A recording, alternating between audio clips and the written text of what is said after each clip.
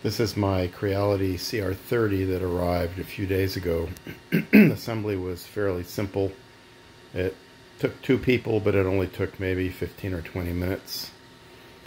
The first print I made was this white PLA test cube, which was okay, but there's that little line in it. And then I did a PETG black test cube, which also had the line.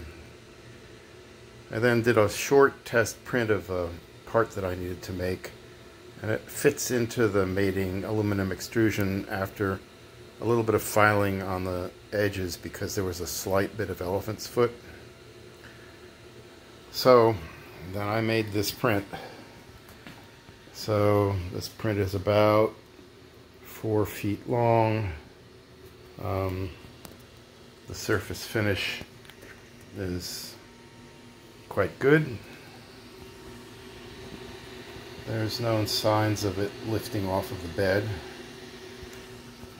and it seems quite straight to me. I haven't taken a straight edge and looked at it, but for essentially the first production print from this printer, I'm very pleased. The print took 1 day and 19 or 20 hours basically, even though the slicer said that it should take 1 day and 9 hours, which isn't too surprising given that this is often the case with Cura and slicer. Prusa does better at time estimates, but this is basically what I was expecting. So all in all, I'm extremely pleased that the first time I tried to do a print, which was essentially my 3rd print, that it worked perfectly.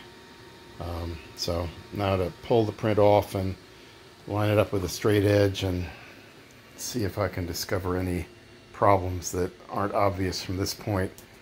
As you can see, just using those roller stands was enough to manage the outfeed. So very pleased.